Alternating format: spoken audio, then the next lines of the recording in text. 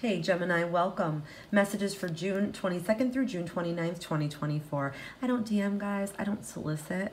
And if you'd like to book a reading with me ever, you can go right into my Etsy shop. Safe and secure, and I go as low as $10. That's a special that I offer because I know times are tough. So let's get into this reading for you. This is going to be mermaid messages about, future plans or kind of like your direction or what's coming your way or what do you need to know right now. Let's get into it. So let's fix the card. We have be spontaneous.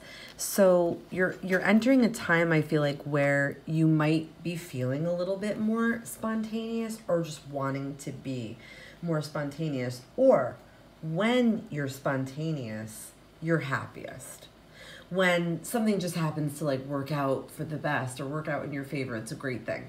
Or someone else's favor, it's a great thing.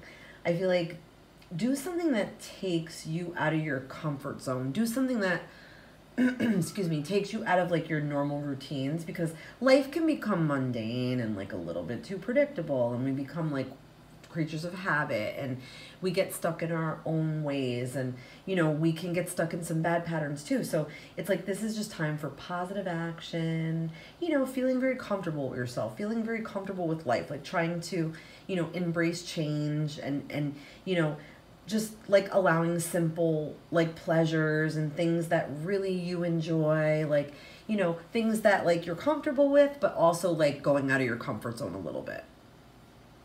So, you don't fixate like on a pattern and then, you feel like your life is becoming dull and you feel like very anxious, or you feel kind of like, rambunctious, or like you can't like burn your energy off. Like you also need like mental stimulation. So having like just these random conversations with people, or like people that but about stuff that you like and stuff that you want to talk about. And this could be like planning something too, just kind of like a spontaneous like out of the blue trip, or something that you do like, or you start doing again, something that was very enjoyable to you.